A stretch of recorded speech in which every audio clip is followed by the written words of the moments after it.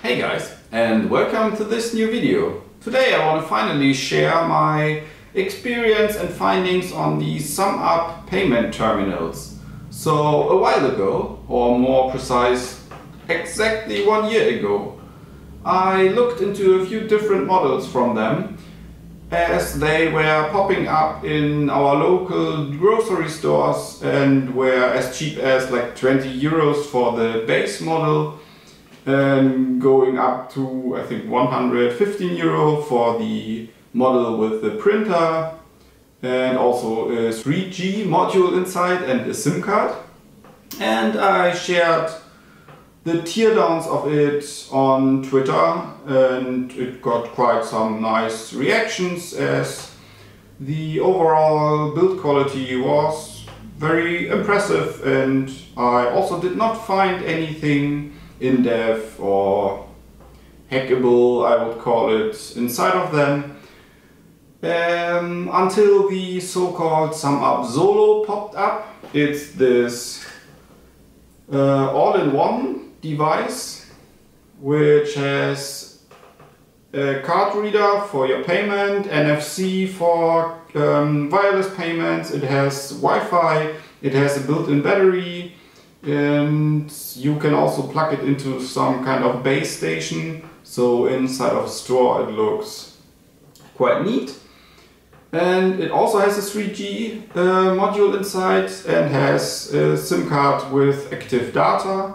And there was a time you could even get them for around 40 euros from Amazon with same-day delivery. On them I shared as well the teardown, but quite quickly it showed that the building is overall of that Solo device a bit different. And I want to take a closer look into it, since the findings I had back then were not disclosed to not expose any exploits to the wild on an active running device. But by now Sumup has fixed these issues, and I was in contact with them to just have a responsible disclosure of such issues. And there are three main topics I want to talk about, which together leads to some nasty findings or hackabilities of the device. But by now I think if they are closed, it's not really that much of an issue anymore, even if one of these issues is a hardware fault that cannot be changed. So while it's a nice target to hack, it's not really open to get a custom firmware running on them, as everything is just running in RAM. Since they implemented a mechanism to erase the whole flash if the sign value of the whole application layer changes, even while you can change it while it's booted, any reboot will result in an empty flash.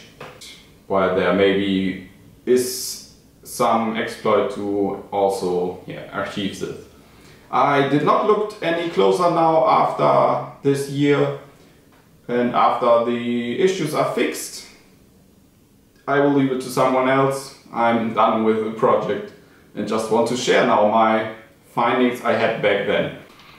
Let's now take a look at the three issues I talked about. So for once, we can open up the case quite easy via an X-Acto knife and no screwdriver. There are these clips all around, which are openable without any damage, but you need to be careful, of course. After that you can lift up the backside where the battery is glued in, and also the QI charging antenna or coil, so even wireless charging is possible. You then originally have these antennas here inside, 2 of them to be precise, and this backplane, which is screwed in via some Torx screws, and otherwise it's quite tightly packed. We got the wireless module, a few test pins all around, and some battery which is most likely used to hold the secure keys. And after removing this backplane, we can see inside that they have some tamper resistance put onto it, which will result in erasing all the necessary keys to do any transactions, to be on the secure side.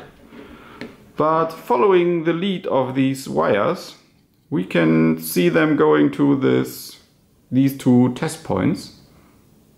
And not only are they super close to the end of this backplane, this tamper resistant backplane, they also house the UART console, which was found by probing around all the available test points and rebooting the device in between, which I want to talk about in a minute. So the very first and most flawed issue here is that by utilizing some acupuncture needles, you can stick them quite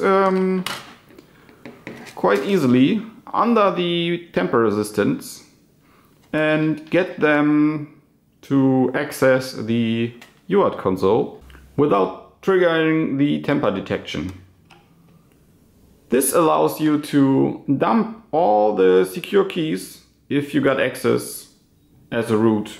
So let's take a look at what this UART console is speaking to us.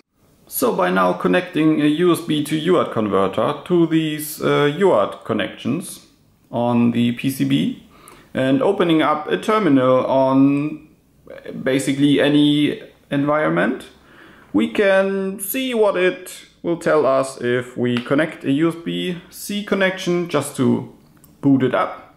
And we already see something happening. Not only are we allowed to enter U-boot by hitting any button on boot and can basically already access the whole memory via U-boot. We can also, just by restarting the whole system again, wait what it tells us on boot and what the internals are.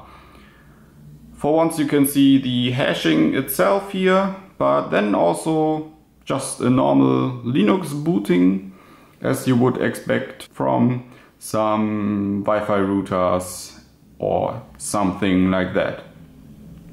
It is very speaky, and if we just wait a few more seconds till it's boot up,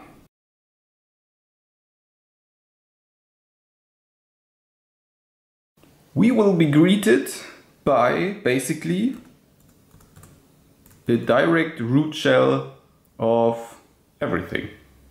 So it's not even like you need to log in or anything, it's just there. So if we type in who am I, we can again see that we are root. This is of course the second flaw. I think I don't have to say it. This did allow me to dump the whole memory and also to reverse engineer how the basic things work. So for example, there is this solo dev tool we can utilize to enable the USB connection on the USB-C plug. And I want to enable the G serial mode. This will now allow me to use the USB-C connection to transfer data. It will also end up in a root shell, but is not enabled on boot. That way I was able to transfer data fast back and forth, but I only utilized UART by now by just base 32 all the data I want to transmit, send it over UART and decode it again to the normal data. And of course we need to run the obligatory Doom. It was quite an adventure to get it compiled to put the image onto the frame buffer and also to get around how to disable the main app, it is called, to allow writing to the frame buffer itself. There is one partition on the device which can store user data, and normally it is used to store the settings, and this partition is also not checked for any hash values on boot. So I was able to copy Doom to it to not need to copy it every time. So like so, we have for once the game and the executable, but we still need to copy it into the temp folder, as otherwise it is not allowed to run from that position. That needs to go away, like so. We can start Doom and it will detect the frame buffer itself. Many thanks to the GitHub repository. I will link it down in the description. Running Doom was of course just a basic challenge for me personally to understand how to compile for a different system and also how to write to the frame buffer itself. I never finished to implement any inputs. And overall, the third flaw I found was this main Sumup Solo application that is running after the device boots. This application is by no means checked for any sign or hashing value. It will just run like a normal application. And I was able to change its behavior to my own wantings by byte patching some values in it. So for example, that the screen does not show the temper detection anymore, but that it will just run normally like an application. This temper detection is now shown because I unscrewed the back cover, but if you would just do it via the acupuncture needle trick, you could extract the keys, put everything back together, change the application to your own wantings, and have it display like just 10 euros. But in reality, something like 200 euros will be charged from the user's card. This, of course, implements or requires a lot of bad behaviors to get there. That's it for the journey of me poking around this Sumup Solo. It is also worth to mention that my intentions were never to get any hacking into the payment direction working, so like exploiting any payments, changing any money values or so. My main goal was really just to look into how the system works and also how the device itself could be reused as a smart home display or whatever, like I usually do in my projects, and not the security device. That we will end up finding such things is of course a different story. And also another thing is that the whole payments itself do work on the Sumup API, which can be used the same way via an Android application. So we don't even have something in-depth or unknown if we reverse engineer the API calls from the application. It's really just another type of communication to the server as the Android application would do, and that is public to anyone on GitHub. As a conclusion, we have these three major flaws. For once, the way to close UART lines on the temper detection. We have this root shell open directly, and the possibility to run the main application with changes to your needs is now maybe brought to you in a not so enthusiastic way.